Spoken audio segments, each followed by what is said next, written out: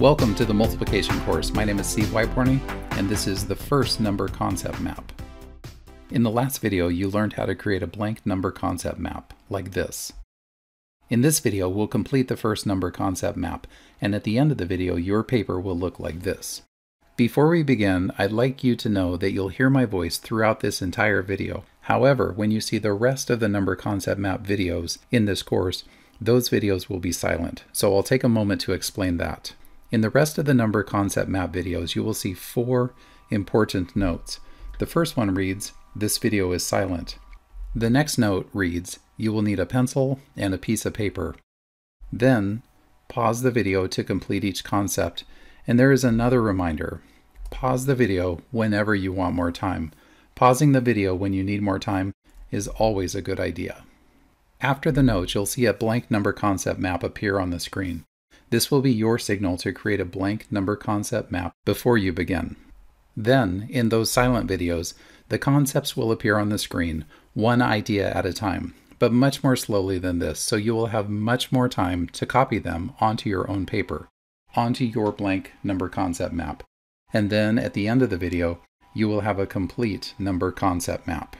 But in this first video, we'll work through each of these, one at a time, so we can understand more about what each part of the map means. So I'll erase these, and then we will begin with the first part. For this activity, you'll need a pencil and a blank number concept map. Pause the video until you have those supplies ready. Begin by writing 2 times 3 is equal to 6, and also write 3 times 2 is equal to 6. In this first number concept map, we'll explore the relationship between 2, 3, and 6. Now, let's move to the first space. In the first space, draw a triangle, and inside the triangle, write the numbers 2, 3, and 6. Now let's move to the next space. In the next space, write 2 times 3 is equal to 6, 3 times 2 is equal to 6, 6 divided by 2 is equal to 3, and 6 divided by 3 is equal to 2. You can see how these ideas are connected to the triangle. Now let's move to the next space. In the next space, we'll draw intersecting lines. Draw 2 lines, 1, 2. Then draw 3 intersecting lines, 1, 2, 3. Finally, draw a small circle in every place where the lines intersect. 1, 2, 3, 4, 5, 6. Notice that we can see 2 groups of 3 in the circles. Here is 1 group of 3, 2 groups of 3. And at the same time, we can also see 3 groups of 2. Here is 1 group of 2, 2 groups of 2, 3 groups of 2. Let's move to the next space. In the next space, write 6 is 3 times greater than 2, and also write 6 is 2 times greater than 3. These ideas of how much greater the product is than the factor can also be seen in some of the other spaces if you look closely. Let's move to the next space. In the next space, watch carefully how I write the equations. Write 6 divided by 3 is equal to 2, and also write 6 divided by 2 is equal to 3.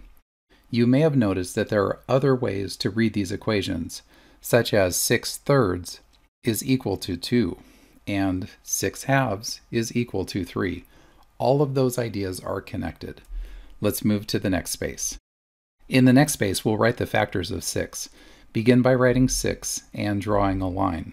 Then write 1 times 6, and also write 2 times 3. The factors are very important because we use them in many strategies, sometimes without even realizing it. Let's move to the next space.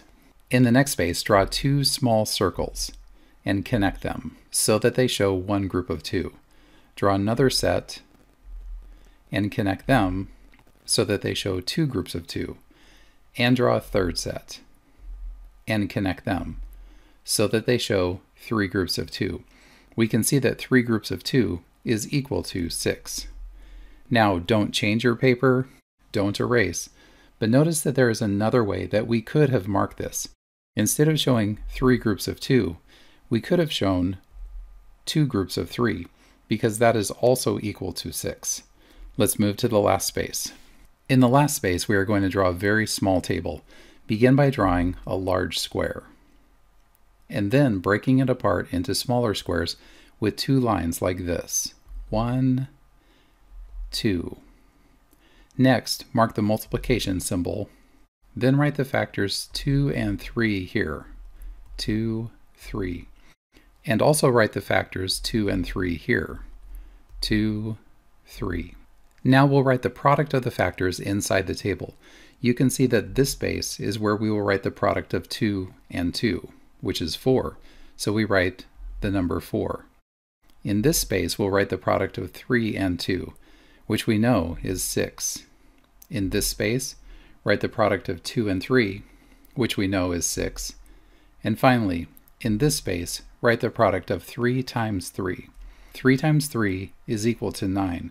So in this space, write the number 9. And that completes the first number concept map. Now that you know how to complete the maps, remember that the rest of the number concept map videos in this course will be silent. Great job on completing the first one. This is the multiplication course. My name is Steve Wyborny, and this is the first number concept map.